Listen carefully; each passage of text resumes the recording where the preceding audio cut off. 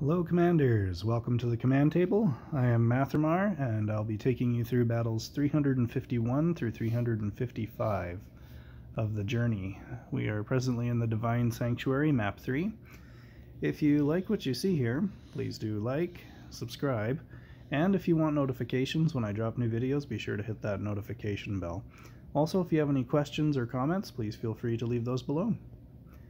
Alright, let's jump right into battle 351. Alright, there's a Mind Corruptor, a whole bunch of Mind Shrooms, a whole bunch of crows in their bat skin. We got a druid and 2 giant toads. So, we're going to use our assassins to take out the Mind Corruptor down here as well as the druid. This other Mind Corruptor we'll try to get whenever we can, but we're just going to focus on this one. This one's just got too many Mind Shrooms around it, so we don't want to risk it.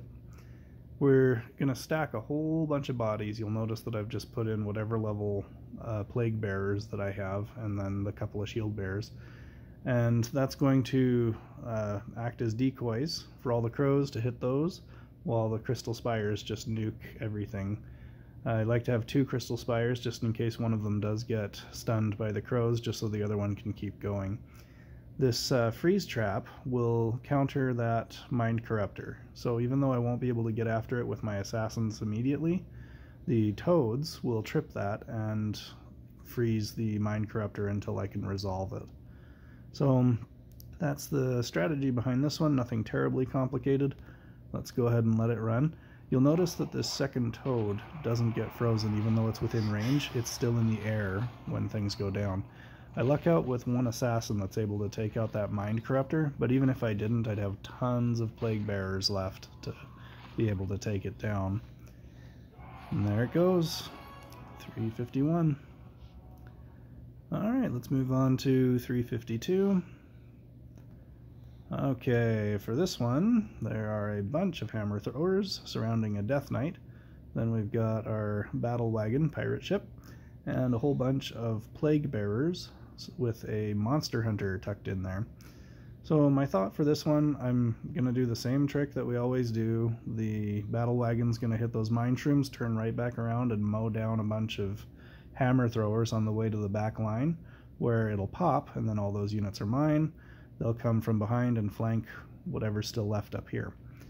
I've got the assassins that are going to take out that Monster Hunter and just eliminate it from the equation, because if that Monster Hunter starts wailing away on my Warhounds, the Battle Drummer's not going to be able to do a whole heck of a lot to stop it.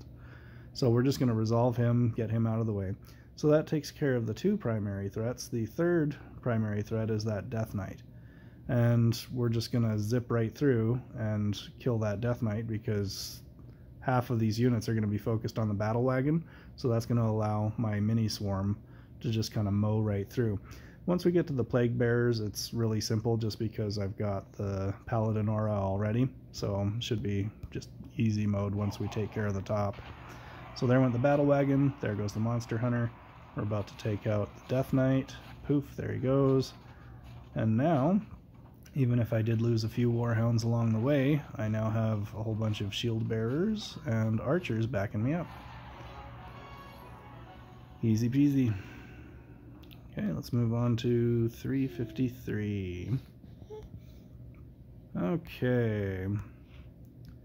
We have a whole bunch of assassins and a Bombot with a couple of Mind Shrooms and freezing traps. So, since all of the units that I'm concerned about are going to pop over to this other side, I'm going to put my Thorn Guards on the back. I'm going to back them up with a Paladin and a Drummer, and then I'm going to add in some ranged DPS just for fun. Everything here is going to focus on that Bombot initially, and then by the time the Bombot's resolved, all these assassins are going to be converging on the Thorn Guards and revealing themselves. The beauty of the Phoenix, or if you want to use an Ember Fiend, is that the moment one of the assassins reveals themselves, you're going to see a big gust of flame come through, and it's going to hit all the other assassins that are stealthed, and it's going to reveal them as well. So that's going to be very handy. But yeah, just let them come to me, and we'll just control our position on the map and solve all our problems with Thorn Guards. Okay, whoosh, Got half the assassins in that first gust, the other half in the second. Game over. Very, very easy. Alright, 354. Okay, Scourge of Bones. So we've got a set of assassins, 2 risen warriors, got 2 groups of warhounds, thorn guards, a death knight, 2 groups of wraiths, and 2 groups of plague bearers, and a group of shield bearers. So quite the eclectic mix. So what I wanted to do is, I want to get this death knight out of the way. But if you dedicate assassins to it, there's a good likelihood those assassins are going to die on the thorn guards, or if they get revealed, they'll get eaten alive by the warhounds.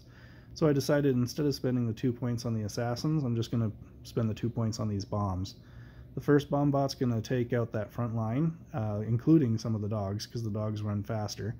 And then the second bomb bot is going to have a clear path to run back to right here, where it's going to run into not only the thorn guards, but the death knight that's going to be running faster is going to be right behind. Also, it's going to clip some of these plague bearers, so really good return on the 2 bomb investment. We're going to get a lot of stuff. The everything else, my little mini swarm down here, is just meant to mow through whatever's left. I'm completely disregarding everything that pops in the back, because by the time these assassins run halfway across the battlefield, they'll reveal themselves and they'll be very easy to mow down. Same with the risen warriors. They're going to be the only things left, and they're going to pop way the heck over here. It's going to take them forever to walk across, and by then I'm going to have cleared through everything else. The crows are excellent for stunning stuff. I just threw them in there for an extra point. Probably switch those out for any other kind of melee unit that you want. But poof, there went everything. Assassins are revealed. They took out 1 dire wolf, so not a bad trade. And now it's just a matter of cleaning up. Very smooth. Alright, let's move on to 355, and then we'll call it for this video. Okay, we got more pirates with another battle wagon and another monster hunter. It's basically the exact same thing, just different formation slightly. So we just move our shrooms. That's gonna send that back there. Battle wagon's gonna be mine and gonna attack everything from behind. My little mini swarm's just gonna push through the bottom here. I'm not concerned about the monster hunter so much. We'll just see how it goes. This bomb bot is just gonna run right in there and wreak havoc on the death knight and a few other things, if I recall correctly. Let's go ahead and let it run. Alright, yeah, death knight kind of runs in and then pop. Gets caught right in the middle of that blast. Few warhounds go down because they have very low health, and that monster hunter does 300% damage to nature units. So, I mean, might switch those out for something else. It's not going to be the end of the world. Alright, thank you for watching. Appreciate you supporting the channel. Please do, again, like and subscribe. And check out thecommandtable.com, where we have tutorials, raid strats, and in the near future we'll be adding merchandise and a comic strip. Thanks for watching. We'll have more for you soon.